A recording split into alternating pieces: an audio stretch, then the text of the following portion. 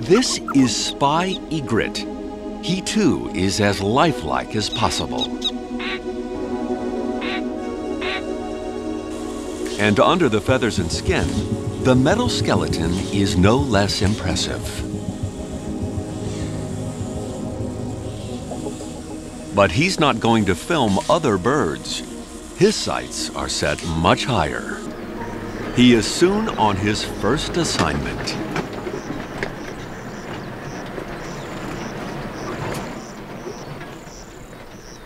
It's not long before he catches a glimpse of his subjects.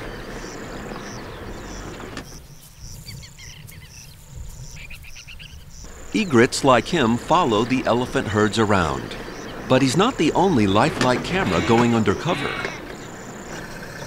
Michael Richards is one of the world's most experienced wildlife cameramen. He's filmed elephants many times before. He must anticipate the elephant's intentions and deploy remote cameras on a track he thinks they'll take. First out are the plop cams, based on a ball of elephant poo.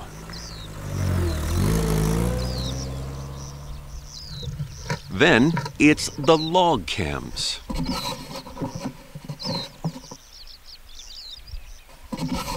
And finally, a spy tortoise.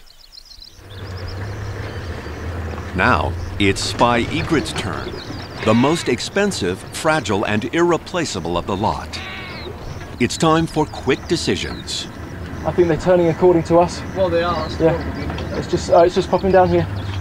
Right, okay, you can swing it. Keep coming, and then you're gonna have to reverse, just so I can hide behind the vehicle. That's great, thank you. Stop there. Stop. Just so they can't see me. They're coming exactly towards us. Okay.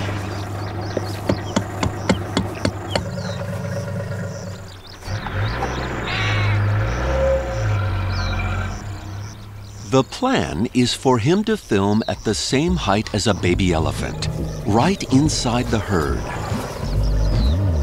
With the crew controlling him from a distance, he now has to face the elephants on his own. It's a nerve-wracking moment as he disappears inside a wall of legs.